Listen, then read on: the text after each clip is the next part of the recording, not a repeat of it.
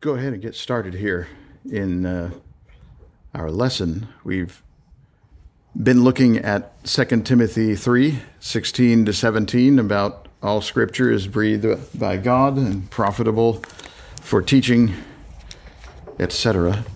We'll read it in a second. But I wanted to take a look at the first thing that's said there. We looked at last time at kind of the overview of how this fits into the context of what Timothy is saying, or I'm sorry, what Paul is telling Timothy. But I want to look today specifically at this part of the first part of the 16th verse, where he said that all Scripture is breathed out by God. At 2 Timothy 3, verse 16. But the entire context is that this Scripture is breathed by God, and it is also useful or profitable, and it accomplishes some specific things for teaching, for reproof, for correction, and for training in righteousness. Meaning in justice or in righteousness, meaning not just any teaching, reproof, correction, or training, but in the spiritual context, so that the man of God may be complete, equipped for every good work. So the person who is working on behalf of God, the man of God, whoever that person might be, is completely supplied with everything they need by means of the Scripture. Well, that's the big picture on 2 Timothy 3. And again, you see leading up to this that Paul suffered greatly at the hands of, the people, both the Jews and the Gentiles in Thessalonica and Ephesus and other places, which is recorded earlier here in 2 Timothy. And Timothy himself learned from his mother and his grandmother in the faith of God. But the point of all of those things was not they who lived before him and did what was right. It was the Scripture that they believed in, the Scripture that they held to. And so it is for Paul as he writes to Timothy, and so it is for us today. Since he is gone, we have only the writings. But I wanted to start with a simple thing about the Scripture being breathed out by God, because it's actually not that simple in a way. I want it to stay simple, but it's not that simple in the sense that there are a lot of assumptions baked into the way that this is being translated for us. And I would like us not to just have those assumptions, but actually understand what's being put forward here, because there is something specific that God means by saying it this way, that all Scripture is breathed out by God. There's a specific meaning to this. So first, let's define the term Scripture. And I'm not going to spend a lot of time here on these things, but we do need to understand some basics about definitions to understand where this is coming from, why he's saying it this way, because it does mean something specific that we're getting to. But the Scripture, the word for Scripture is a word that, comes into English as graph, right? But it's a word that it means typically writing. Literally, it's a representation by means of lines. If you want to think about it, that's what writing is. It's using lines to represent something, drawing lines to represent something. And I'm giving you this definition in the Greek because I want you to see what this word means in the original, so that you understand how we got to the word Scripture from there. Scripture's not wrong. That's what he means, obviously what he means. But by saying Scripture, you're already assuming something, right? The word Scripture does refer to Holy Writ. It's a very specific English term that refers to a sacred text, something that is from God for us.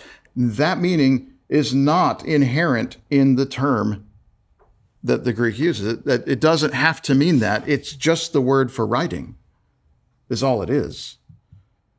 You keep going down the list of definitions. Oh, sorry, it's a drawing or a delineation, which if you think about it, it's like Chinese using the characters, which are, some of them are still pictographs, but most of them now are ideographs. They don't actually represent in some kind of drawing what they mean anymore, although some of them still do.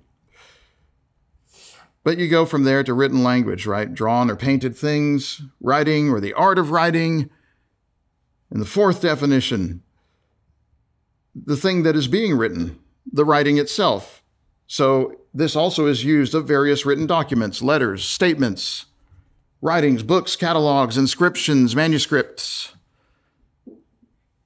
Why am I saying this? Because when God uses this word, he's already begun to make the argument with us.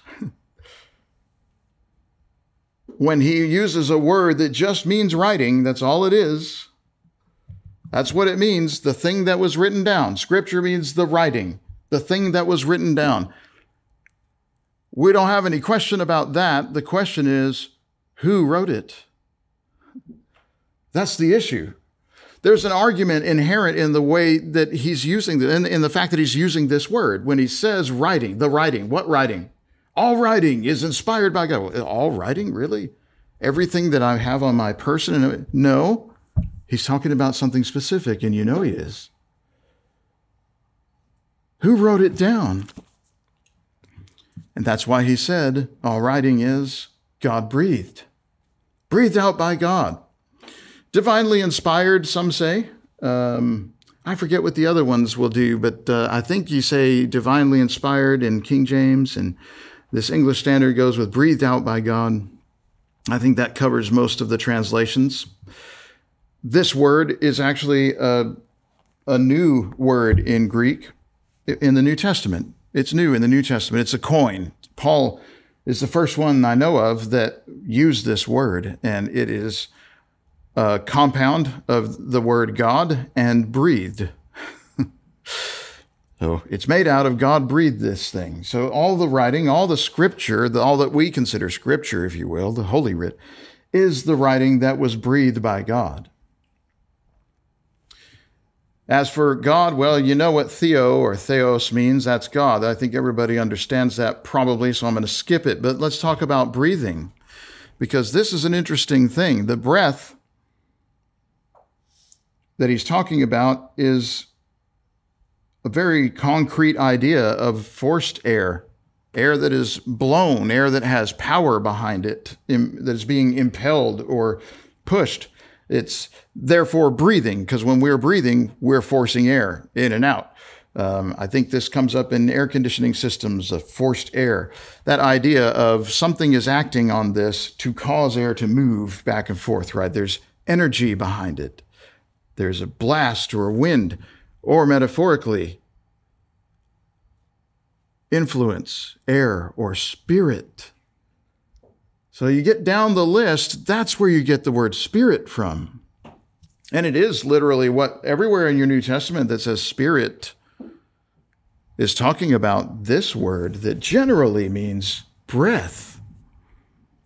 It's the pneuma. It's the pneuma in the pneumatic tools. You know, the air wrenches, the pneumatic tools, well, they're air powered. That's forced air. They're blown, you know.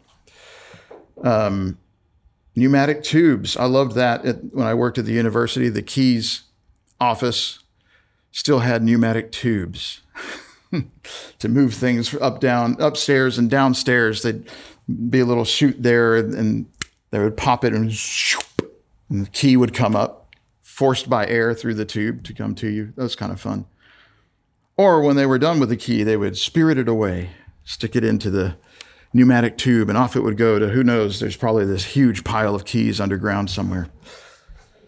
But breath, respiration, and therefore, you know, far down the list, it's life, a thing that breathes.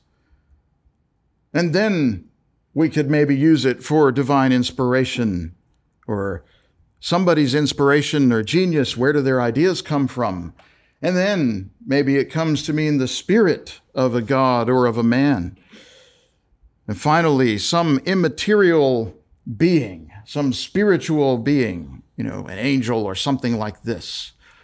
But my point is, you look how far down the definitions we find Scripture and inspire or in spirit or breathe. My point is, we're losing some of the force of what God is trying to tell us by assuming the definition of Scripture and Spirit. What he's saying is the Scriptures, as we know them, the Bible, was indeed penned by human beings. That is true. But they were given breath by God. That's what he's saying. When he says all Scripture is inspired by God, he's not saying you should believe the Bible because God spoke the Bible, although that's true. What he's saying is what makes it the Bible is the fact that God breathed it. What got written is exactly what God intended to get written. That's the meaning of this. The Spirit, the genius behind it, the breath behind the words, that are being recorded in these writings is God's breath. He's the genius, the mind, the spirit behind this. Even though human beings wrote it down, it's of divine origin. God's the one who breathed those words that got written. So this is the argument that he's making, and that's the reason that I wanted to slow down and talk about those definitions first, just to shed a little bit of light on the concrete there so that you can see he's using this terminology so as to establish this point. Yep, human beings wrote it down, but no matter. The thing they wrote down is what's important, and that thing is the thing that God himself breathed out. Those are the words that God himself impelled into the world, into existence. So we're going to go to Exhibit A, which is Romans 3. The Scriptures are written by mankind, but they are given breath by God. Come with me to Romans chapter 3. And that's the major point here.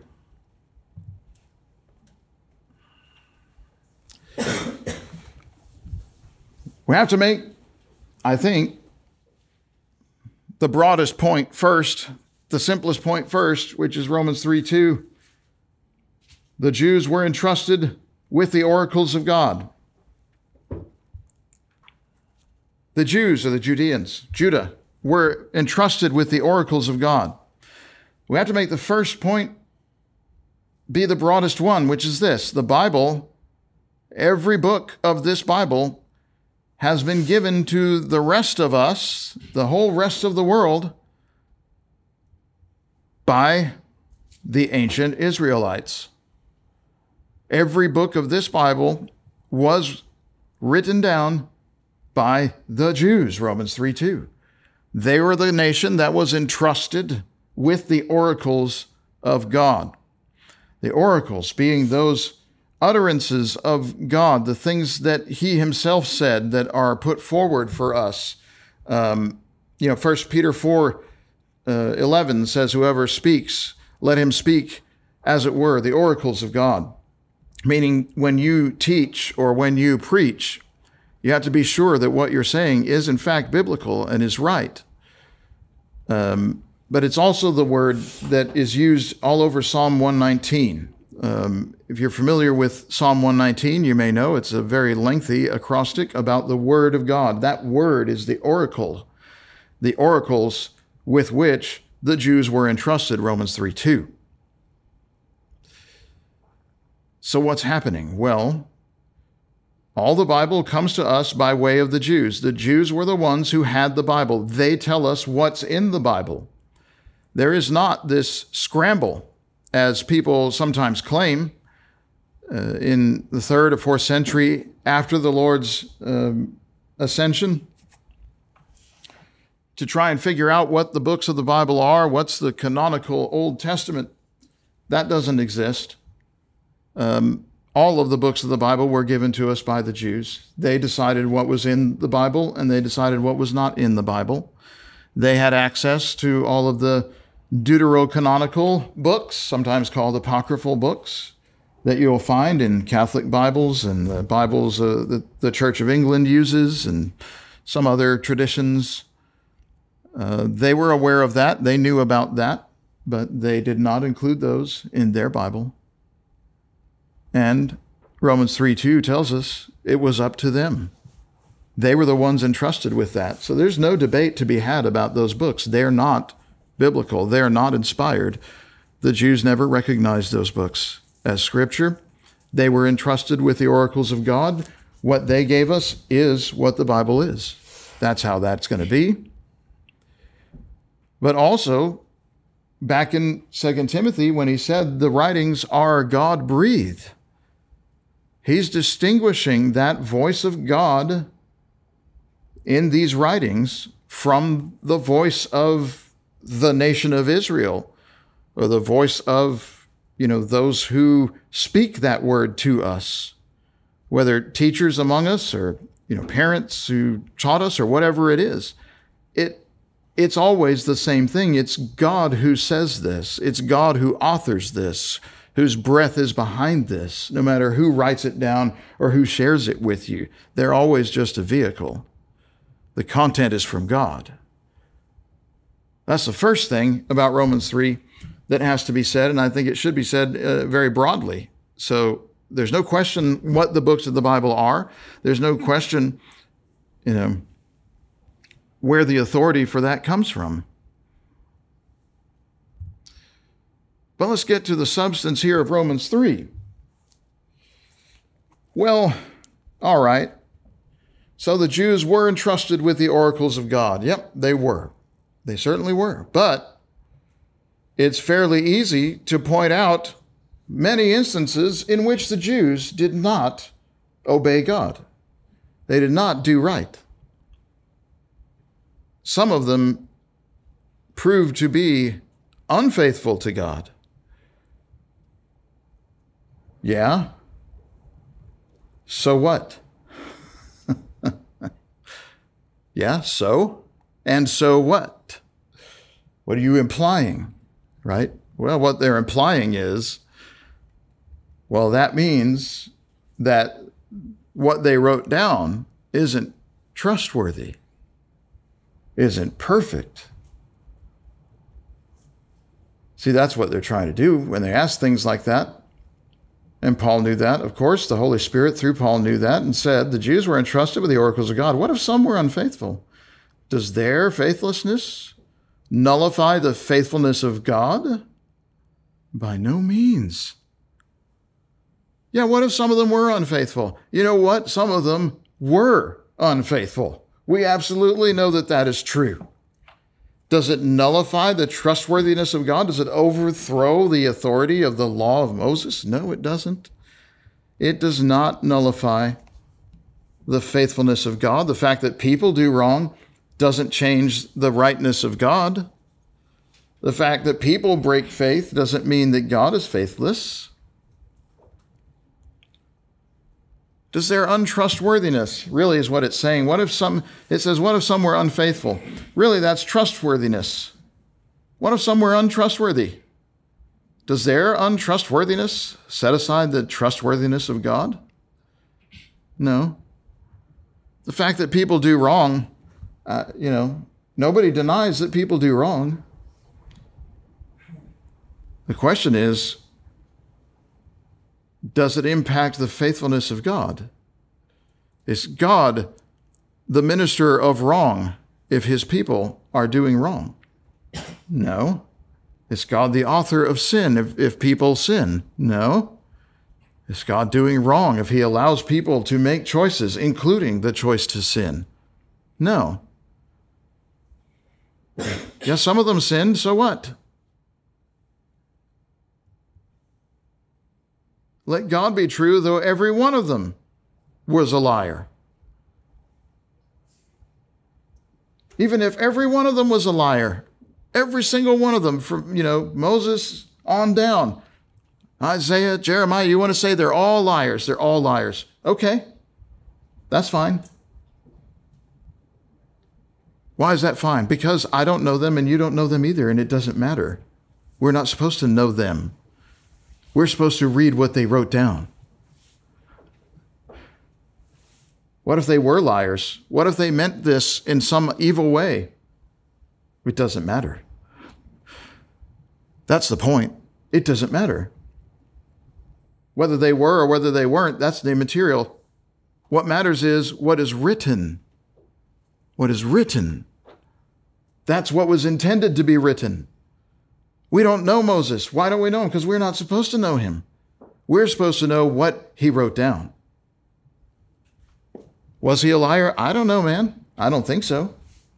If you think he is, I guess I can't disprove that. But what has that got to do with the Word of God? Let God be true, though every one were a liar, as it is written, that you may be justified in your words and prevail when you are judged. Even if every author of this book had been a fraud and an evil impostor, writing, something with the intent of leading the world astray or whatever it was, it just doesn't matter. What actually got written down, what got captured in writing, is the thing that God breathed. That's what God intended to have written down. Whoever they were, however they did it, however it came about, is immaterial. What matters is what got written. That is the thing that God breathed. That's inspired. And there's an example of this actually with the high priest in the time of Jesus, who was scolding his fellow priests, saying, "You idiots, don't you know it's expedient for the nation that one man should die, and not that we all be displaced?" Remember the high priest was saying this to them?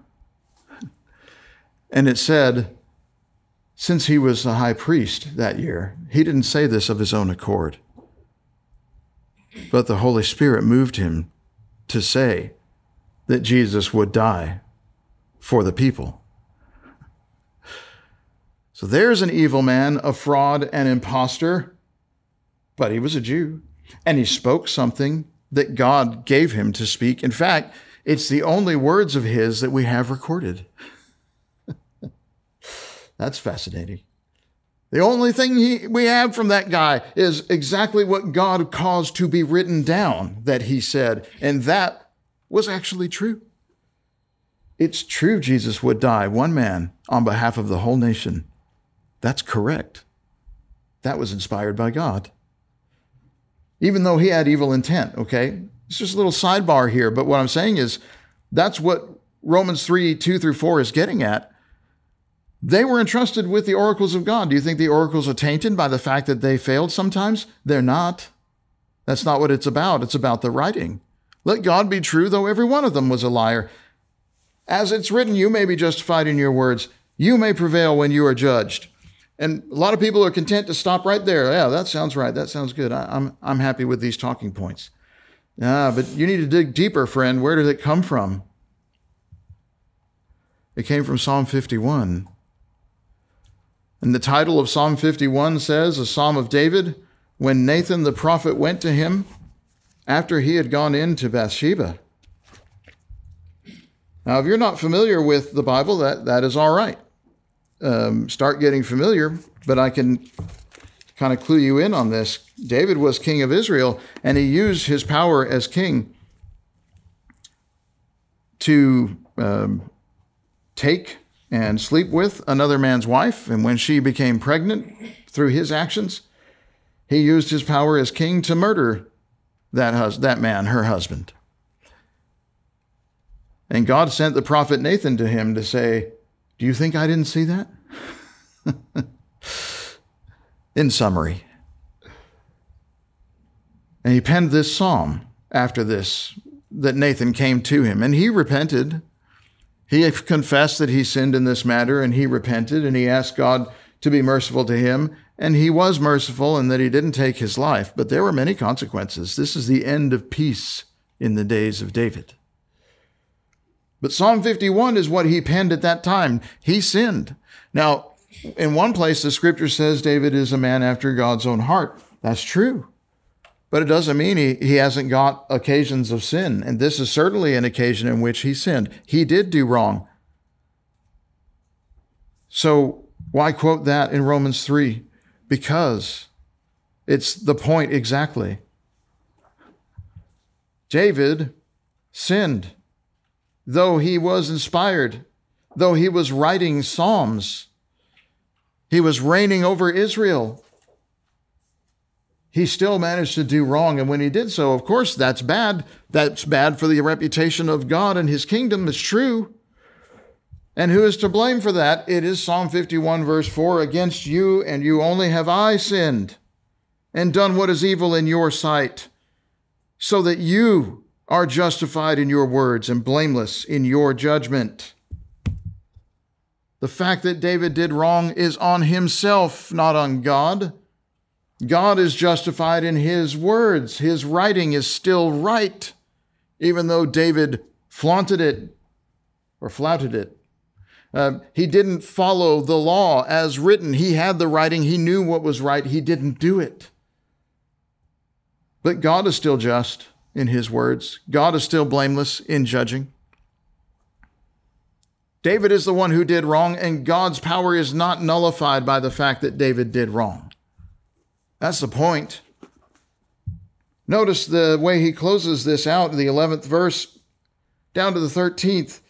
Cast me not away from your presence. Take not your Holy Spirit from me. Cast me not away from your presence. Take not your Holy Spirit from me. Restore to me the joy of your salvation and uphold me with a willing spirit. Then I will teach transgressors your ways. Sinners will return to you. Even after this sin that he did, he asked God not to take away that Holy Spirit. There's the breath, the breath of God. Don't stop giving your words. And he wants to be restored to this place where he teaches transgressors the ways of God, where sinners are turned back to God by 13th verse, I will teach. God did allow his Holy Spirit to remain on David.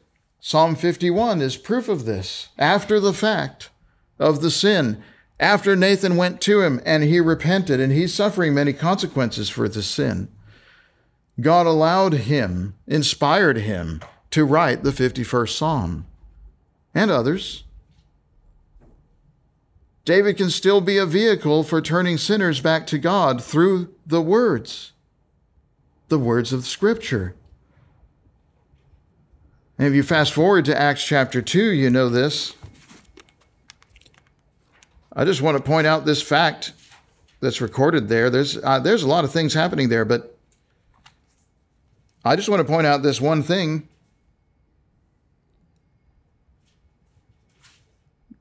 That when the apostles stood up in Acts chapter 2, after the resurrection of Jesus and his ascension to heaven, and began to address the crowd of Israel, they said, in part, at the 24th verse, God raised Jesus up, loosing the pangs of death, because it was not possible for him to be held by it. It was not possible for Jesus to be held by death. Why was it not possible for him to be held by death? Because, verse 25, David says concerning him, I saw the Lord always before me, for he is at my right hand, that I may not be shaken. And it goes on from there. What is it?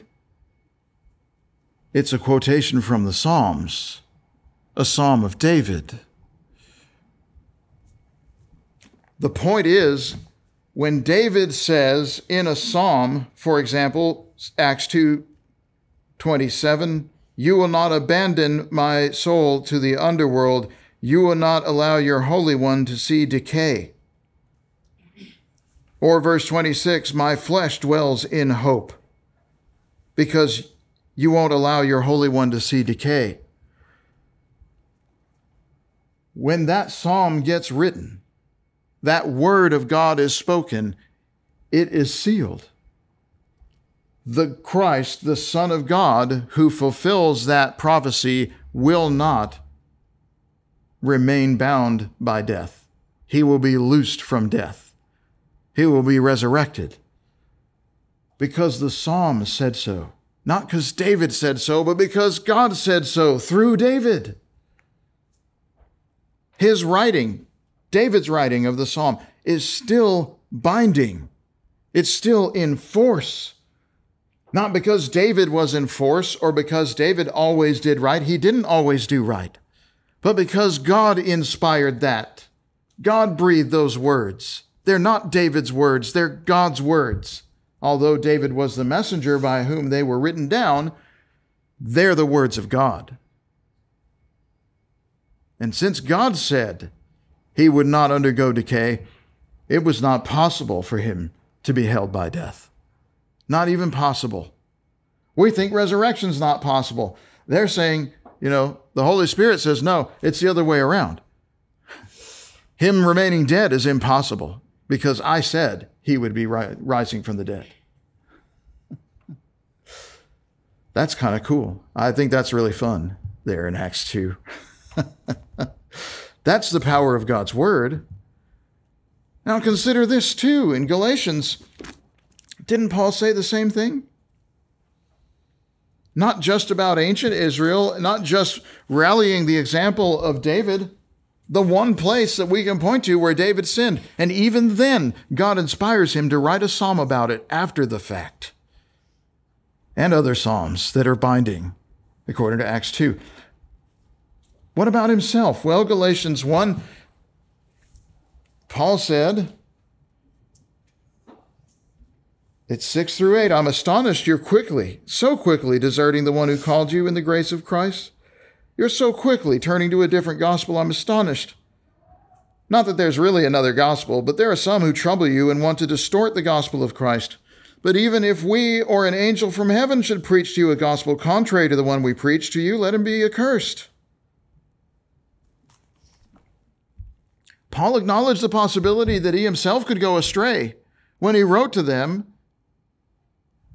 and said specifically at verse 8, even if we, that's Paul, an apostle, and all the brothers with me, if we or an angel from heaven should preach a gospel contrary, let him be accursed. He acknowledged that he could go astray. He maybe could do something that was wrong. And he didn't want us to follow him. He wanted us to follow Scripture.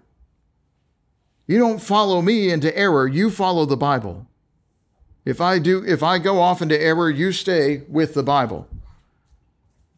Paul could say that. I can say that. Any one of us can tell anybody around us.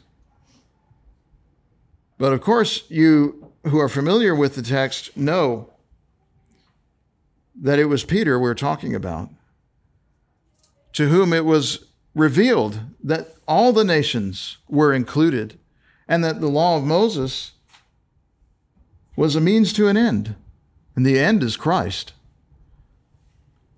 But he got caught up in hypocrisy. He started pretending that the Jews were, in fact, different from the Gentiles.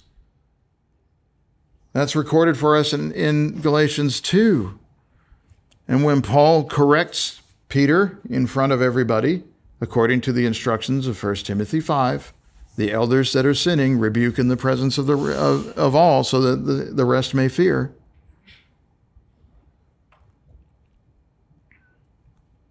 He said to him,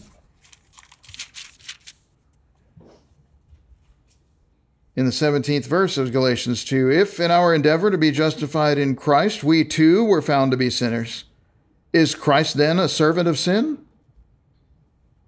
Yeah, what if some were unfaithful? Does that nullify God's faithfulness? No. If in our endeavor to be justified in Christ we were also found sinners, is Christ a servant of sin therefore? No. If I rebuild what I tore down, I prove myself a transgressor. Our teaching is contrary to the way that you have been acting, Peter. That's what that means. The fact that you have acted this way doesn't mean that Christ is a servant of sin, a minister of sin, the author of confusion. No, it doesn't mean that. What if some were unfaithful? Well, let them all be unfaithful, but God is still true in his word. It's kind of hard to accept that, I think, but I'm still going to, stand by it. You can see that that is the meaning, the clear meaning of Romans 3, is that, yeah, some of them sinned. In fact, we know for sure that some of those inspired men who wrote inspired psalms definitely sinned. And yet, God allowed his Holy Spirit to stay with them and caused his words to be written through them, not to defend David, not to defend Israel, to defend the Bible. What was written is exactly what God intended to have written. No matter what the people, imperfect vessels though we might be, have done or have not done, God's word is true. What is written is what he wants written. This is binding. This is true. And turn you in closing to Matthew 22. Thanks for your kind attention.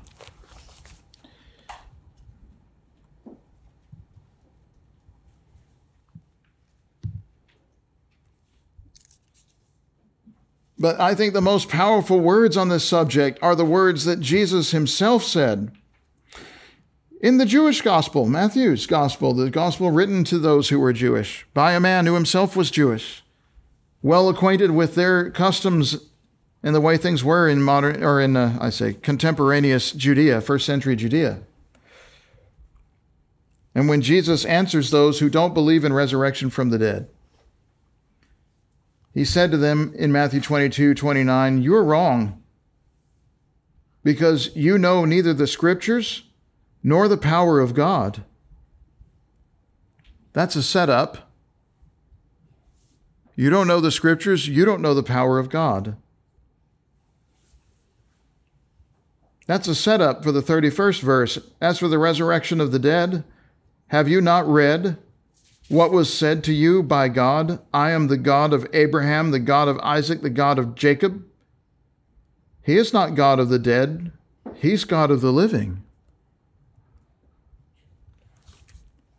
The significance of this, of course, is that quotation at verse 32, I am the God of Abraham, the God of Isaac, the God of Jacob. When did he say that? He said that in Exodus chapter 3, in the burning bush, when he appeared to Moses. Moses wanted to know who this is. I am the God of Abraham, the God of Isaac, the God of Jacob. Some 400 years after their death, God is their God. How's that possible? Well, it's because they're still alive. Because there's life after death. And he's not the God of the dead. He's the God of the living. They must therefore be alive. When he said this to Moses in Exodus 3, that's mind-blowing for Moses on the one hand, but what Jesus is saying is one step higher than that, which is Exodus 3, when God says this to Moses, is, according to Matthew 22, verse 31, what God said to you. Have you not read what was said to you by God? That's the most powerful thing that anybody has to say about this. What Jesus says right there. What does it mean? It means God speaks to every one of us through the Bible. This was written for you. God is speaking. Are you listening? God is speaking. Are you listening? Are you reading the Bible? Do you read it as a history, as a tradition, as a story, a fable? Or are you listening to see what it is that God wants you to do? Because that's the completion of the inspiration of God. The reason that His Holy Spirit deigns to speak these words is so that you and I will listen to these words and will take them in, and they'll become part of our spirit, and we will live right. We will be what He wants us to be, the same way that the Bible is what He wanted to be written. We can have that open book life with God. Are you a Christian? Are you a child of God? Become a Christian to have forgiveness of sins, to have a hope of resurrection. It was impossible that He shouldn't be raised from the dead. And it's impossible that He would break His promise to you and me. If you need to be baptized in the name of Christ, we have water prepared. Are you a Christian already, but perhaps have not lived right? Repent, make things right with God. Let us pray with you and for you that you can be restored to Him. Steel your resolve and rededicate yourself to the study of His Word. If we can help you with our prayers, we'll do it. If you need our prayers, if you need to be baptized, let your need be known now by coming to the front while we stand and sing the song selected.